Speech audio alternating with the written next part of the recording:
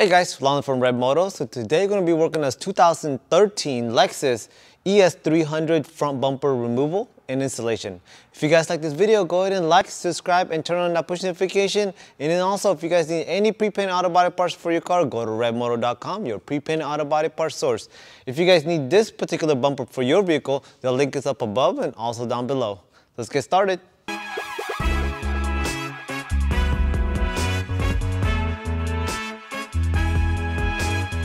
Alright guys, so on the bottom right here, you're gonna have 10mm bolts running through the bottom.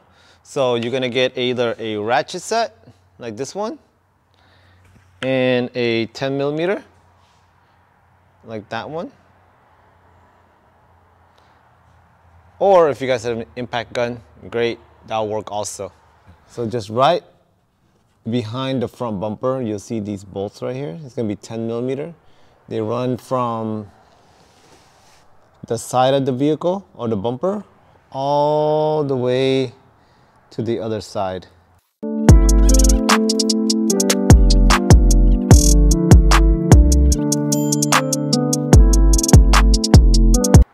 So you guys can see there's going to be 6 of them. 1, 2, 3, 4, 5, 6. And they look like this.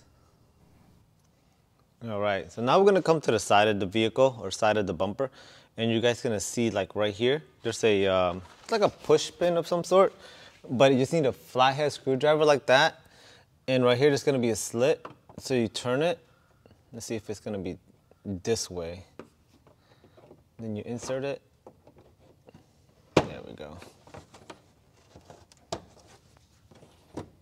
So you gotta pull this little clip off.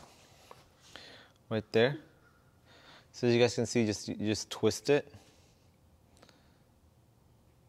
And then it should go this way. To take it off, it should look like that. Okay. It's actually a tab right here. So let me take that off. You just need a flathead. It's gonna be a tab that's holding it back.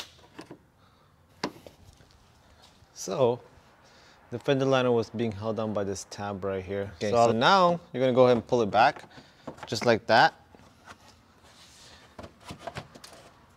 And right here is going to be a 10mm. It looks just like that.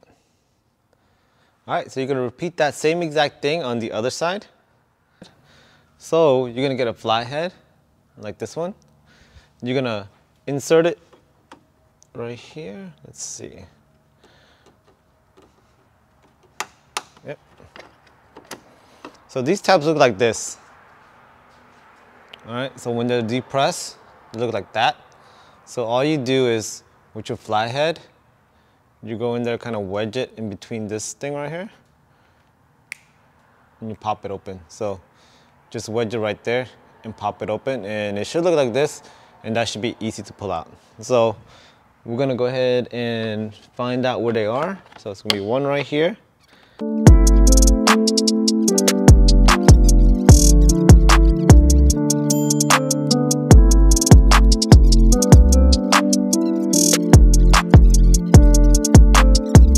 Going to be 1, 2, 3, 4, 5, 6, 7, 8, 9 of them that you need to take off. So go ahead and take it off. So there's this thing right here. It's like a little stopper. So if you go ahead and use your flathead and kind of pry up on it, it'll come right off like that. Opposite side. So to take this off, let me push it down. You see like this slit or slot all around it. All you do is put your flathead in there and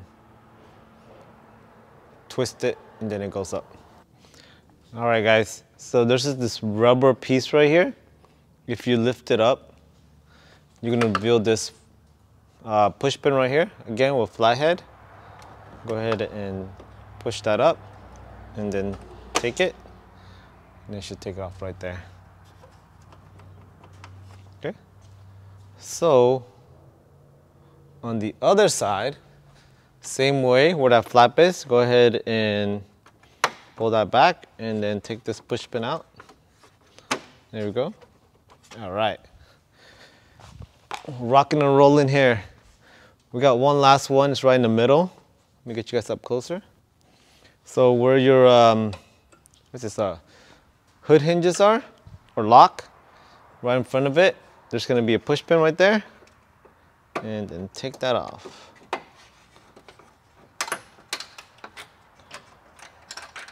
Again, these things get,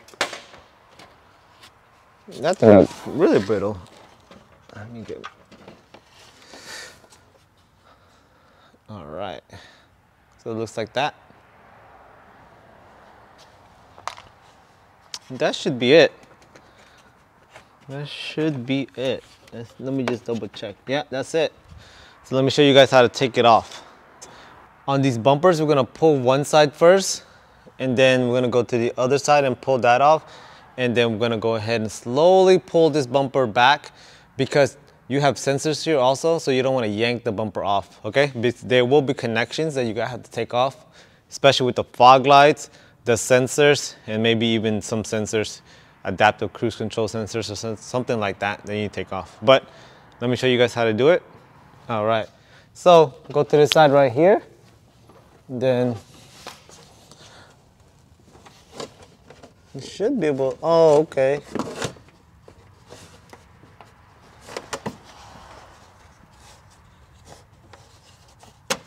Okay, so right here,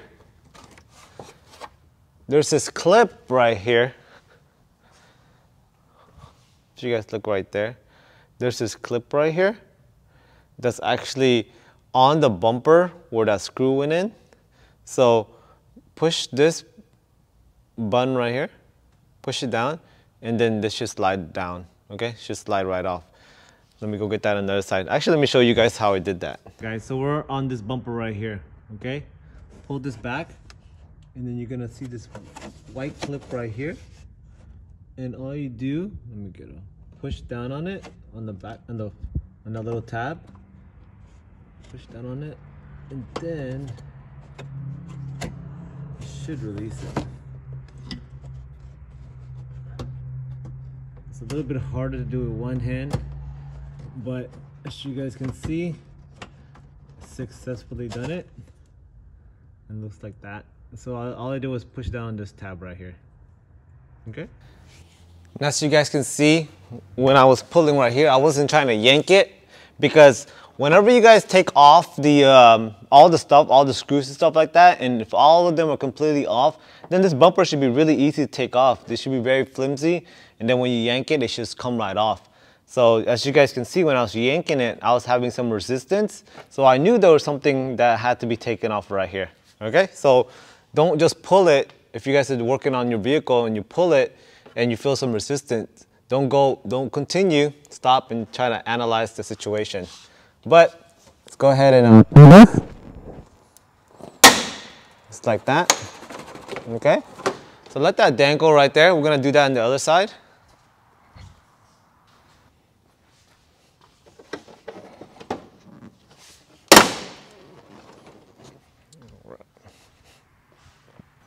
All right, so now that both sides are off, right here and on that side, go to the middle and then grab the one end. So hold the top of the bumper and the other side and kind of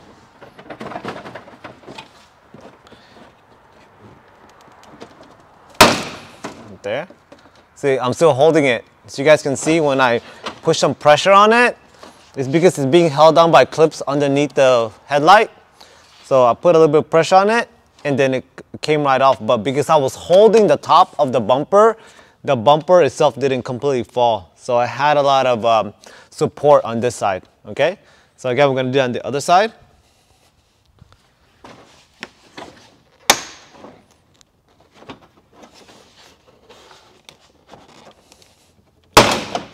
Here we go. So now it's off. So go to the middle, top part, and if you guys can give some leverage on the grill, slide it out. Just like that, slowly. All right, there we go. So now, as you guys can see, it's being held on by some wires there. And if you guys yanked that, that would have completely yanked off those wires, and that would have been a disaster. All right, guys, so the fog light is easy. You just go to the clip right here, press down on it, or you can twist it off, I think. No, you can't. So let's see, push down, there we go. So that clip, push down, and let go of that. Let's go to the other side. Same thing, this one has 2 wires though. There we go. Take that off. And have this one. All right.